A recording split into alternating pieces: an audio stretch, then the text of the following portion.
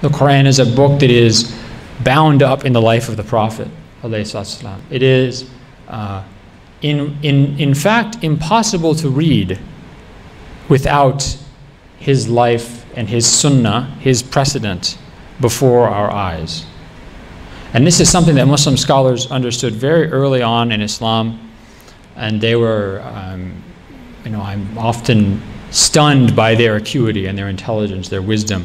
When early Muslim scholars like Ayyub as-Sakhtiyani said, Al-Kitab ahwaju ila sunnah min as-sunnah ila al-Kitab. The book of God needs the sunnah more than the sunnah needs the book of God.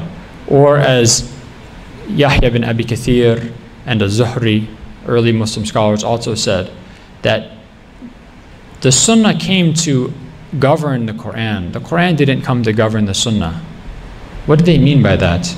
They mean that you have to understand the Quran through the sunnah. The Quran tells you to pray. It doesn't tell you how to pray. It doesn't tell you when to pray. It doesn't tell you how many times to pray.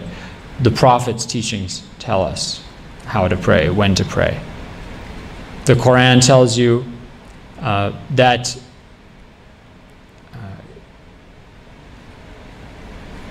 blood and carrion, dead animals, are prohibited for you.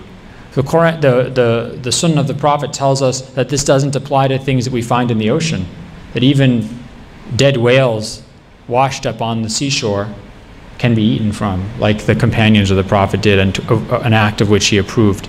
So the Sunnah it explains the Quran, it adds to the Quran, it affirms the Quran. It is, as one of my teachers in Azhar said, it is tatbiqun ma'sumun li kitabillah. It is an infallible application of the Book of God. The Sunnah is the infallible application of the Book of God. And Bara, the lawyer, and maybe some other lawyers here who can tell you, this is not just something, this is an understanding that Muslims had that's shared, that it applies to really any time somebody gives you directions or writes a law for you. The law has to be explained, it has to be understood.